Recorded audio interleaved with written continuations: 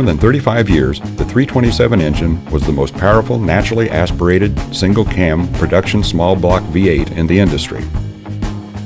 Introduced in 1962, the 327 cubic inch V8 engine had a 4-inch bore and a 3.25-inch stroke. Originally dubbed Mighty Mouse, thanks to the popularity of the Mighty Mouse cartoon, the 327 eventually became simply known as Mouse.